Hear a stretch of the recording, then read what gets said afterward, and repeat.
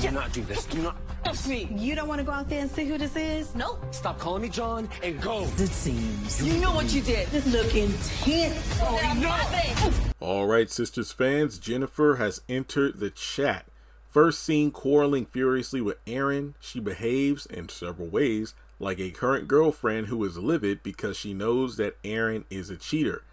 Aaron insists to Karen, after Jennifer has stalked off still in a state of rage, that she is a common garden variety stalker, but is he telling the truth? Well, seems like Aaron is living a double life. Who's to say he doesn't have a couple more chicks on the side? The most interesting part about the promo for next week isn't the fact that Jennifer straight up slaps him in the face and Pam is doing a play-by-play from the salon looking out the window, or glass doors going, "Ooh, child, it's getting tense out there. You sure you don't want to see?" My favorite part is Karen with her back to the window doing the woman's hair going, "Nope." But it gets to the point where she does look out there. So we do know at some point we do have Karen going to see what's going on and talking to Aaron about it. The most interesting part is when Aaron kind of like drags Jennifer behind his truck. That way nobody can see what's going on. And he's like, "Stop calling me John. You need to go." I think Aaron is John to Karen. Well, excuse me, John to this Jennifer chick, but is Aaron to Karen.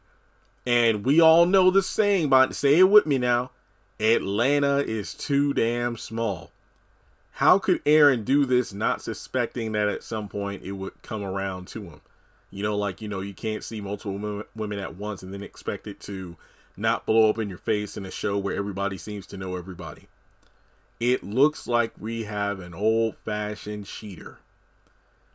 But then again, I don't feel bad for Karen. I honestly don't.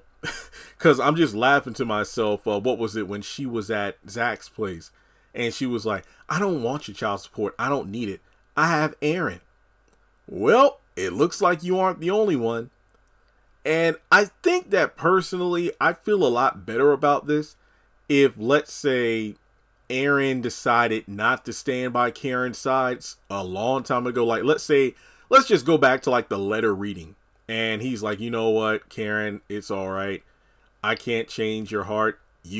And to be an adult about it, be mature instead of a simp. You've told me multiple times that you still weren't over Zach. I was the one that was pushing, and I'm not going to try to change your mind anymore. I wish you the best, but I'm gone." And then Zach, of course, is with Zatima, so now Karen's on her own. And then, and I said this over a year ago, Karen keeps pushing Aaron away and, saying she's so confused and this, that, and the third. The moment he starts bringing another woman ice cream, the moment he starts rubbing another woman's feet, that's when Karen's going to be like, "Nuh-uh, Aaron, I want you." That's how it always goes. But in this situation, this Jennifer, I don't know. I feel like it's definitely a situation where Aaron, who knows what kind of person he is with John compared to who he is or who we've seen him to be with Karen. So I think for the first time and who knows when, I'm interested in seeing, oh shit, what is Aaron about to do? Because usually I'm like, oh, here we go. He's just here to, comfort Karen and, suck up to her and this, that, and the third. But no, Aaron, I'm actually intrigued to see where this is going to go. Look, to put it bluntly, I'm more interested in what Aaron and Jennifer got going on in the parking lot than anything regarding Zatima and Joey having a kid. I don't care about that. This Aaron thing, I've waited, 3 seasons to see what this dude is really about. And it looks like we're getting a small taste of it.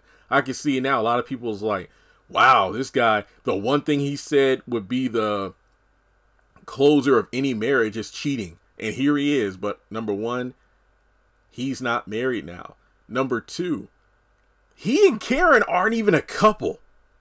Yeah, I mean, as much as Karen keeps saying to Zatima, "I've moved on," or "I'm moving forward with Aaron," y'all ain't together. Y'all not.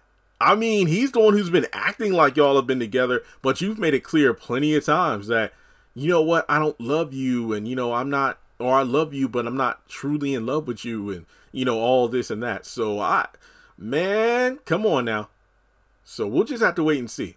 All right, well, let me know your thoughts in the comment section below. I really can't wait to get Pam's commentary on this. And also, Zatima told Zach to go to the salon to apologize to Karen. Do you think he's going to show up there and then see what's going on? Or do you think he's just going to go straight to the law firm for lunch with Zatima because the Joey thing really has him wanting to talk to Zatima one-on-one? Now, with that being said, like and subscribe, follow me on social media, and I'll talk to you in the next one.